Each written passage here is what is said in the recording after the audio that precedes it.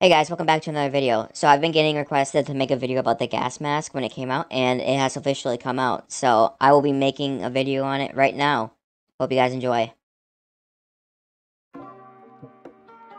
To get the mask, you have to make it the second stage. The second stage takes around 6 minutes to build, but it takes around 30 minutes to get to it from the start. It's pretty easy to do it. I mean, it's just walking back and forth, so it just takes time, but really, I think it's worth getting for this item. But then, when you finish building the stage, you have to dance and get a perfect streak to get the item. It's very simple, pretty easy. All you have to do is dance enough time to get a perfect streak. As you can see, it's fully filled to the green, so I automatically got the badge.